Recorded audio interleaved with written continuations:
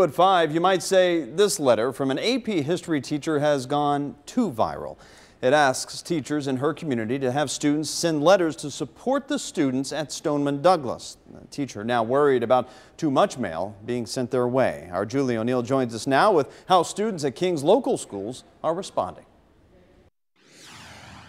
An administrator with King's local schools shared that letter on Friday and has gotten more than 1,000 shares just from her personal Facebook page. People here want to show their support, and that's what students here did today.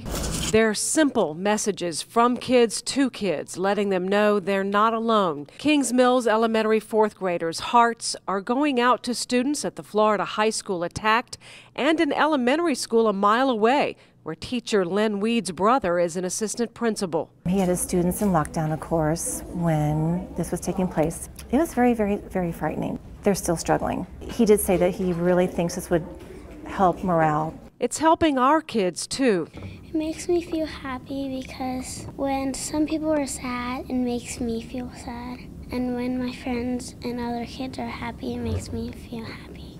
Kings High students also in the act. This is only the second meeting of the Kindness Club started by junior Sarah Dries. I started the club because you never really know what people are going through, so I just thought it would be a good way to make people happy. Students across Kings started writing cards when Dawn Gould saw that a teacher at Marjory Stoneman Douglas High School was asking for them. Because when something like this happens, it doesn't just hurt that school, it hurts everybody because it can happen to any of us. Kings, one of many tri-state school districts sharing it, the response so overwhelming, the Florida high school sent a follow-up message asking for banners instead of individual notes. These hearts will go on banners. The cards will go too.